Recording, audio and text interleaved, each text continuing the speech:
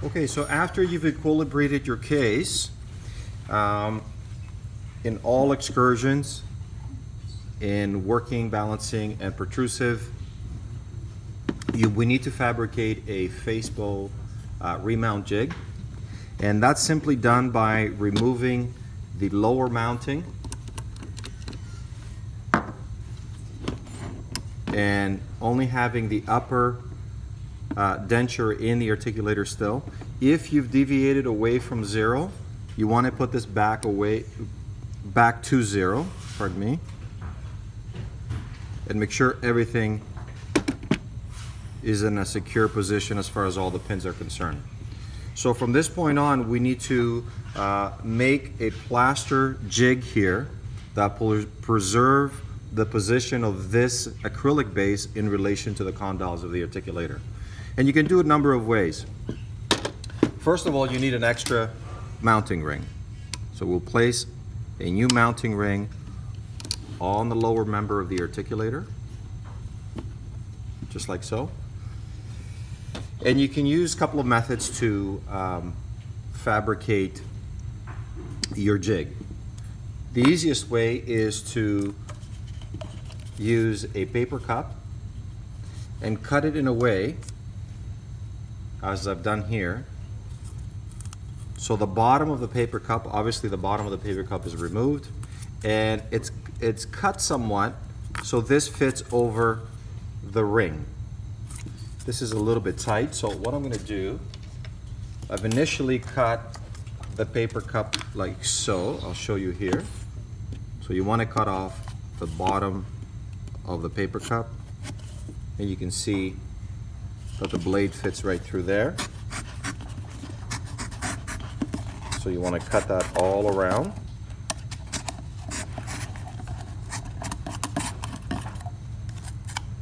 And cut it as low as possible, depending on the size of the paper cup that you use.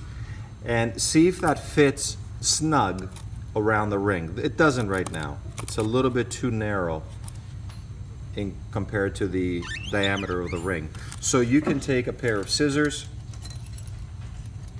and continue to cut the paper cup, I'd say in about maybe 2-3 millimeter increments, and see if that allows the cup to fit around the ring. Because every time you cut it a little bit shorter, because of the conical shape of the paper cup, the diameter gets a little bit wider and wider and wider as you cut it shorter. You need to go a little bit more. Try to cut the paper cup as parallel to the rim of the paper cup as possible. So I'm always relating my cut in relation to the rim of the cup. So what I'm doing here is parallel to the top of the cup. Still got to go a little bit more. I can certainly wedge it, squeeze it in there, but I just want a nice snug fit.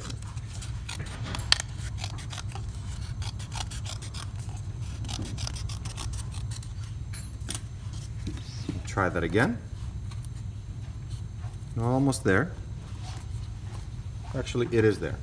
So a little bit on the loose side. I might have gone a little bit too much, but it's not the end of the world. It's fine. The other thing is we need to cut the top of the paper cup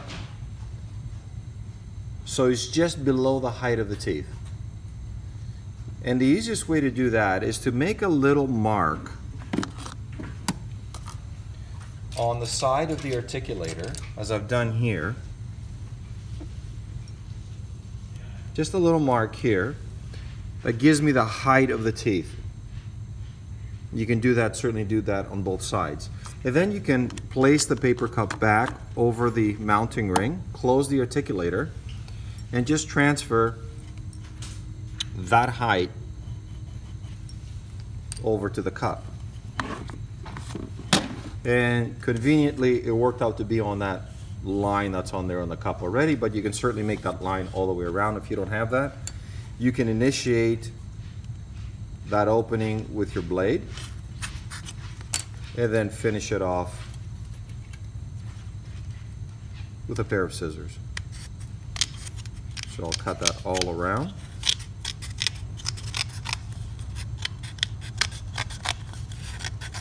And that should be very close to the height to match the teeth. So I'll place that back on here, close my articulator, and now the paper cup height is almost at the height of the teeth.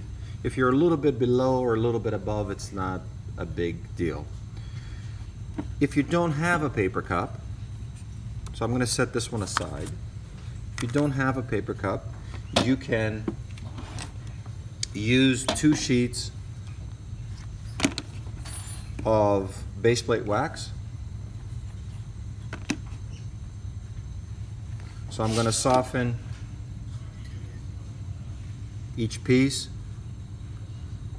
and then tag them together.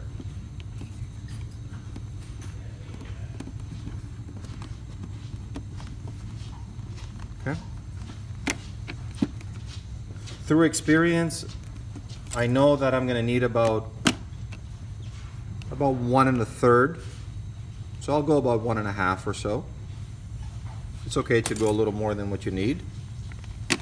This you can use. You can put back in your wax cut. And I'm going to soften this piece somewhat over the Bunsen burner that you don't see on camera right now. And one thing when you're starting to fold is keep in mind that this paper cup works well because it's a conical shape, right? So the top of the paper cup is a little bit wider than the bottom. So when I do this part, I want to fold it in a way that reproduces that cone shape. So that means I have to fold it like so to make the top of the fold wider than the bottom of the fold. Okay? Question becomes, how wide or how narrow do you make it to ensure that you have a snug fit over the paper cup?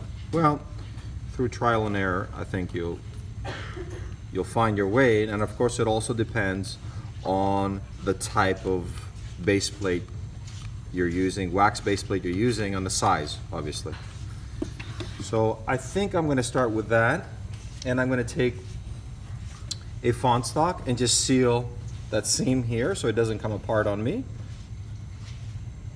So even though I have a little excessive wax here, it's not a big issue to leave it like that. You don't have to cut it exactly to where one starts and the other finishes.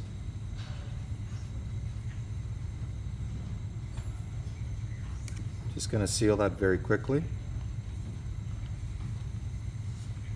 And I'll seal it a little bit on the inside as well, so everything stays together.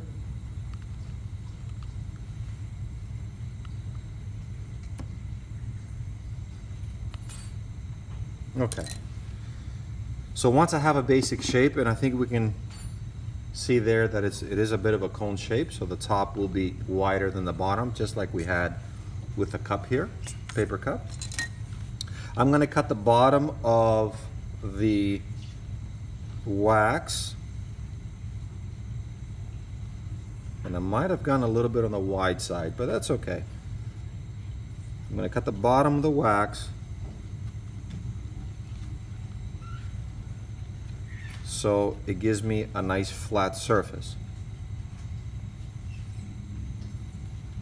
And as I'm doing that, what you don't see off camera, I'm gently heating my blade so it's easy to cut through the wax.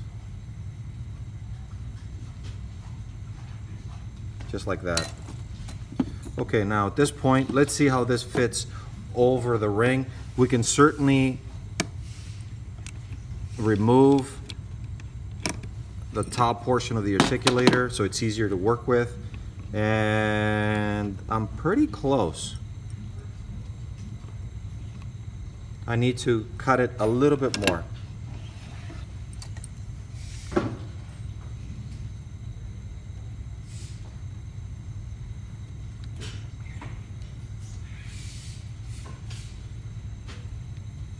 Okay, so as I'm cutting it shorter and shorter, the base of the wax gets wider and wider, and it should fit over the ring a little bit easier.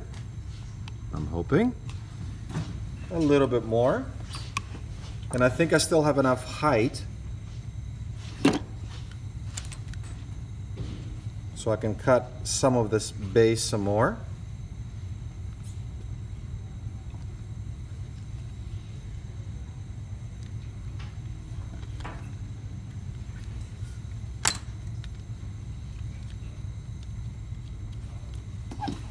And let's see how that fits over the ring now. And if anything, you can stretch the wax over a little bit, right? Just trying to stretch the wax a little bit. See if I can get better luck to trying to get it fitted over the ring. There we go. So that fits over the ring nicely. And once again, you want to place the top portion of the articulator, lock everything into centric.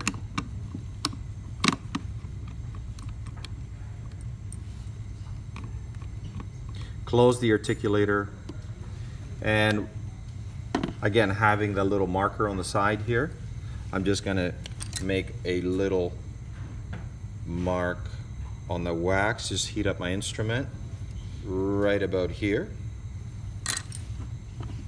So now I can remove this again, and I can cut now according to that little mark, and all I gotta do is stay parallel to the base of the wax. So I'm just going to make my way around, and hopefully I have enough height. It looks like I do. I just made it. If you happen to be a bit short, you can certainly build up the height with the plaster, because we're going to mix it relatively thick, not too thin, so it's not going to run all over the place.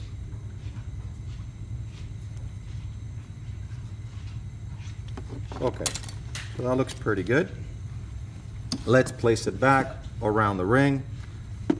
Make sure there are no wax shavings in here, because we're going to introduce some plaster. Place it back over the ring, close the articulator, and now the wax is almost at the height. So take note if you're a little bit high or a little bit short, or if you're a little bit high, I would cut it a little bit short so you can build up your plaster accordingly. So you can either use a wax wafer, obviously takes a little longer to produce, but if you don't have enough paper cups lying around where you're working, you can certainly use the wafer. So I'm gonna go back to the paper cup.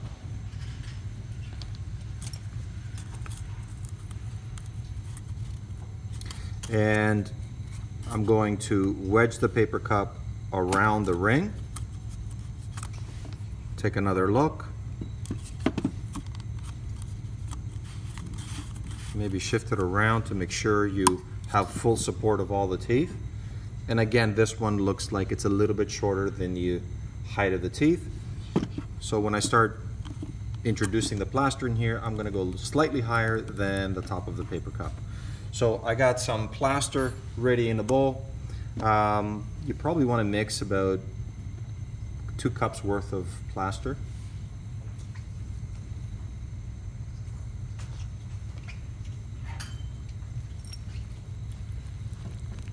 Relatively thick mix.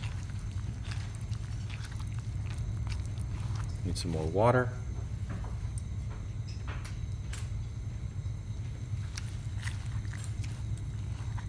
And try to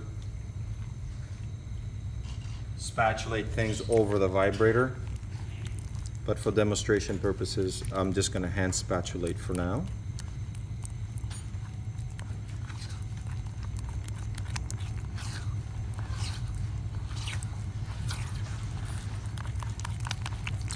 Good half a minute of spatulation. Get everything in a nice smooth consistency.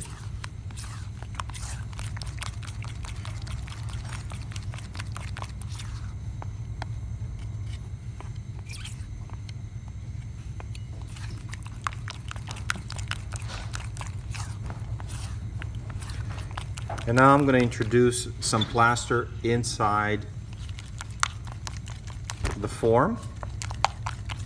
But be sure not to put too much initially, just a little bit, because you want that plaster to make it all the way down the undercut of the ring, the mounting ring. It's got a little undercut in here.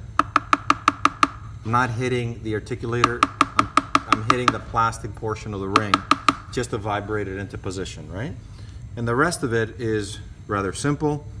We're just going to pour our plaster right into our mold and gently vibrate.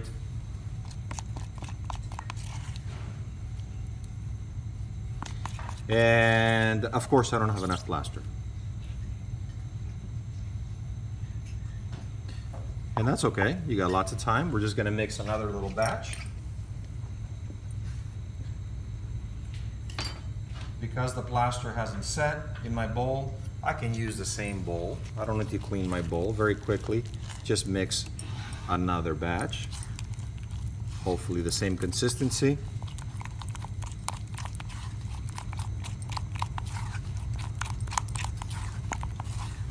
And top it off. And if you recall, I need to go a little bit higher than the height of the paper cup to make sure that the teeth are embedded within the plaster about 2 millimeters or so.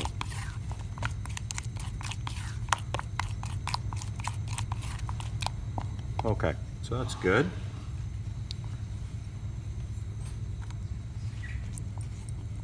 Pour some more plaster.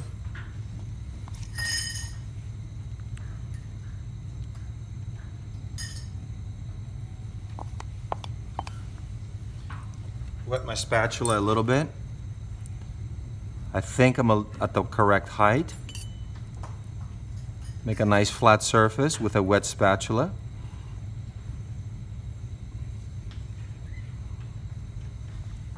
And I'm going to close the articulator slowly, and as I'm doing this, I want to make sure that I have enough imprint of the teeth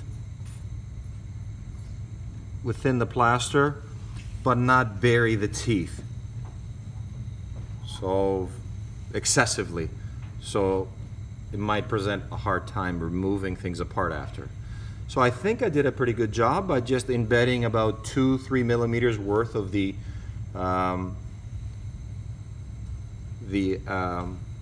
anatomical crown, sorry, the clinical crown of the tooth that we see past the gingival line. So it's about a third, I would say, just short of a third of the length of the tooth embedded inside the plaster. We're going to let that set for a good 20-30 minutes, and then we'll be able to remove it and clean it up a little bit.